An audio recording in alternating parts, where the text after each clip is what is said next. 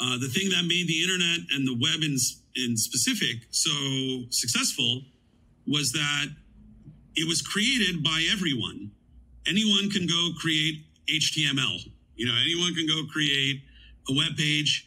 Anyone can go upload a video and become a YouTube star and create a podcast these days. You know, it's not limited to just a small number of people. But that's unfortunately not true for 3D. Creating 3D virtual worlds is just extremely hard, and it takes decades to master just, you know, very niche aspects of the craft as a whole. And so we need AI to democratize the creation of virtual worlds. AI is going to help us ingest the real world and turn it into virtual worlds so we can have digital twins of the real things.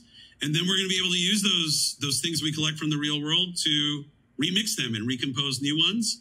And AI assistants will help us generate new things and create new designs in there. Because, you know, every human, every child has a virtual world or numbers of them trapped in their minds. You know, when you talk to a 6-year-old, they'll tell you all about these virtual worlds, and they communicate them to you with words, incepting your mind with their vision. We want every child to be able to actually turn that into a real virtual world in the metaverse.